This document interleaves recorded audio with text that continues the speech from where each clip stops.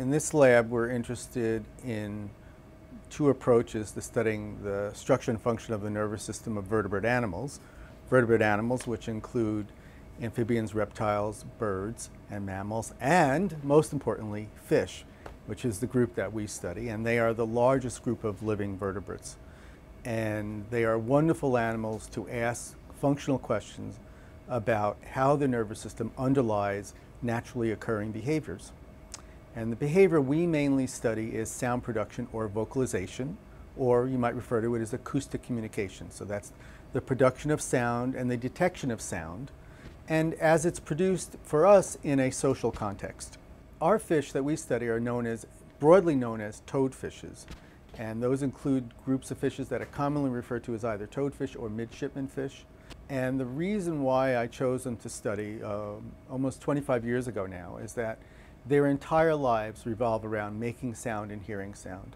And they are marine fish, and they live in an interesting environment, many of them. They live in shallow water, which is a complex acoustic environment.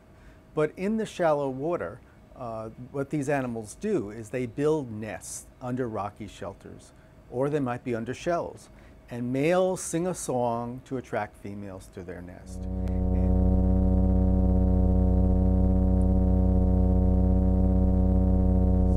And over the years, what we have been able to do is to identify the networks of neurons in their brain that underlie both the production of that sound and its detection.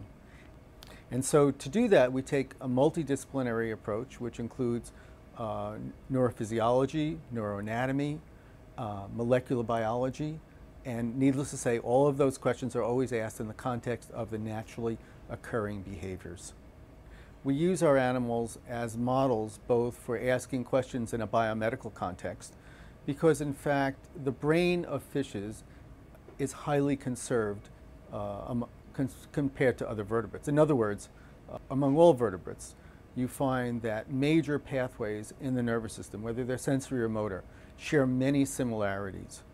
And one could make the argument that fishes represent the ancestral state for many of those systems, and in many ways the simplest state.